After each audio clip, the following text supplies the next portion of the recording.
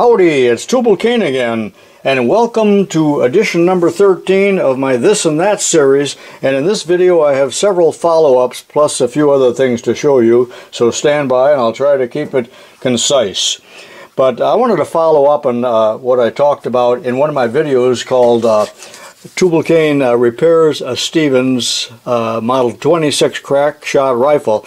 And in that video, and 17,000 people watched that, and there's about 300 comments. But I posed a question regarding, are you having trouble finding .22 ammo in your part of the country? So take a look at what people said, and it seems to be a universal problem around the United States that you cannot get this, or you can't get it at a reasonable price. There are shortages, so I think you'll enjoy those comments. And there's also some links in there to some articles that are trying to explain what has happened here. But I've been recently traveling, and I was in Cody, Wyoming, and I stopped at a gun store. Well, let me back up. On the way out there in Mitchell, South Dakota, I stopped at Cabela's, and they had no common ammo. You could buy the $10 a box premium target ammo, but I'm not interested in that for plinking. So I went to a couple gun stores in Cody, and one did not have any, but they had the premium. And then I went to a smaller, obscure one, and they had all you wanted here. And it wasn't cheap, but it was $4.95 a box, so that's 20 bucks worth. And there's no gun card or any nonsense like that required in Cody, or I guess Wyoming. However, here in Illinois we have some of the strictest laws that there are about guns, and you have to have a firearm registration card and all that to buy ammo and to buy guns, but yet you know how rampant the crime has been in Chicago. So that's enough talking about .22 ammo, but I'm glad to get just a little stock. This is only 200 rounds, and it really comes to about 10 cents a round. So, alright, let's move on to some other things. I'm going to talk about some of this stuff in a minute, so bear with me. I know I've beaten this subject to death, but I keep getting comments from people, and many people have said that it's a Ruhmkorff coil. Now look that up on a Google search, and you're going to see hundreds of pictures of Ruhmkorff coils. I guess that's how you say it, and that's named after a man in about 1810. And I do not see any pictures exactly like that, but they're similar, so have a look at that. Also, many people have said that it's a telegraph receiver, so this is still up to the jury here. But I have a cord here, and I have my 12-volt power supply, and all I can get out of this when I connect it is, I don't know if you can hear that, a little bit of buzzing, and watch that. And I've tried all kinds of different adjustments here, and it doesn't seem to matter whether these are in position or not. I know there's some wires missing, but that's all I can get out of it. But that's just with 12 volt. I don't really know what the voltage is. So I think I'll put this to rest, and unless something major comes up, we're not going to talk about this anymore. I really like tapping fluids, and there are many different brands, but these are some of the major brands. Certainly Rapid Tap and Tapmatic are. But if you look at any one of the cans, it's going to tell you here, not, well, where did it say here? Someplace. Recommended for all metals except aluminum. On this one, yeah, you got to look to the back, and it's also going to say do not use on aluminum or plastics. Not recommended for aluminum, and then it says something on here as well about, here it even says for all metals except aluminum in real small print.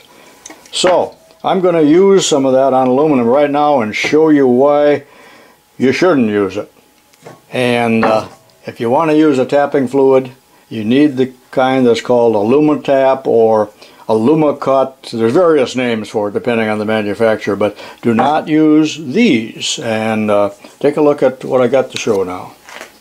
This is 3/8 thick scrap aluminum, rolled aluminum. I'm not sure of the alloy, but I've drilled some holes 13/64, so I will tap 1/4 20, and I'm going to use Easy Tap. and see what happens here. I know what's going to happen because I already did a couple holes, but some of you might find this extremely interesting. I did say some of you. Just for good measure,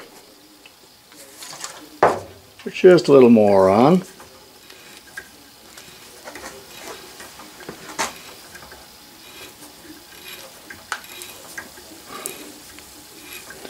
Alright, that's far enough. Now watch the results.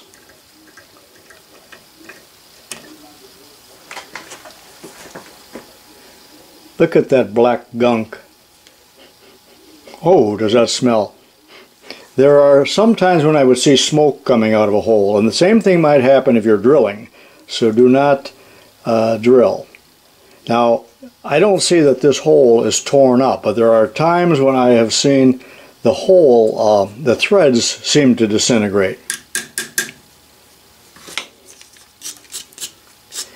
Also note the stain. I'm tapping the hole next to it using tap free.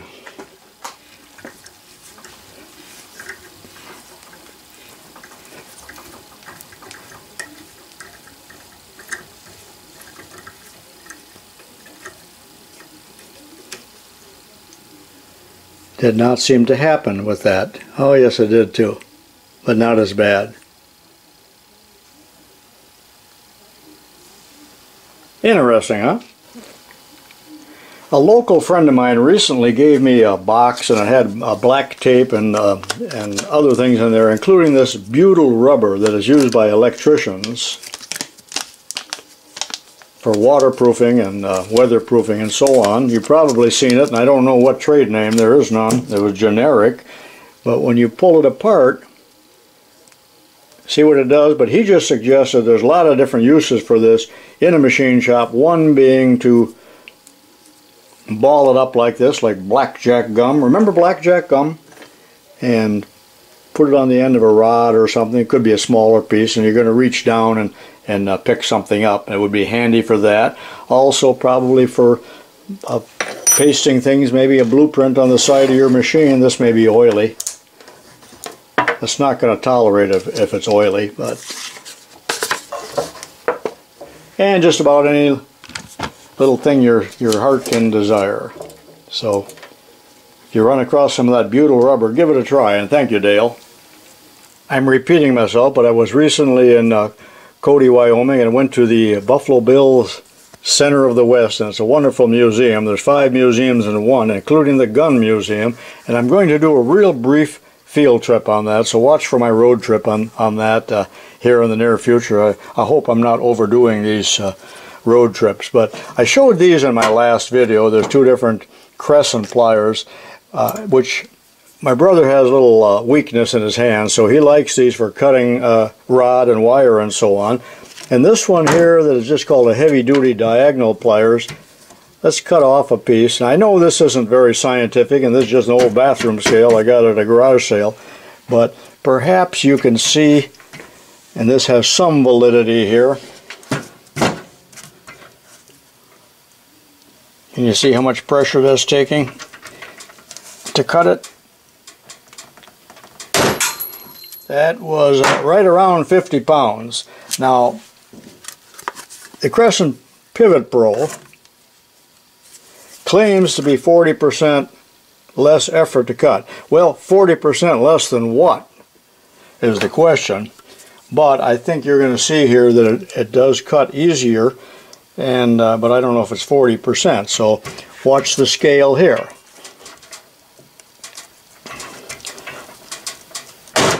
Well, that wasn't any easier, was it? That was also at about 50. Let me try this other one again. That was only 45.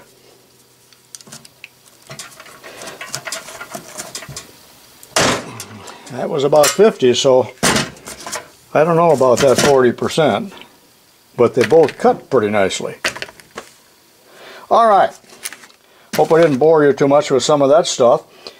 This is tubalcain saying so long. I'll see you in the next video.